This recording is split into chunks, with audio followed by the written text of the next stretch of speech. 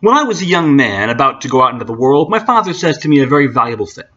He said to me like this: "Son," the old guy says, "I am sorry that I am not able to bankroll you to a very large start. But not having any potatoes to give you, I am now going to stake you to some very valuable advice. One of these days in your travels, a guy is going to come up to you and show you a nice brand new deck of cards on which the seal is not yet broken. And this guy is going to offer to bet you that he can make the Jack of Spades jump out of the deck and squirt cider in your ear. But son, do not bet with this man. For as sure as you stand there, you are going to wind up with an earful of cider."